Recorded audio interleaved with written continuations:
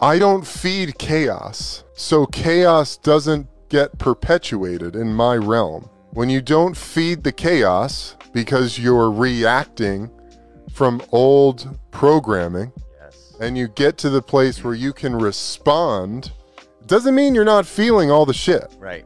You're feeling the shit. Yes. You're feeling all of the shit. But you're at another place where you can look down and you could go, you know, I have a choice here and I can respond differently.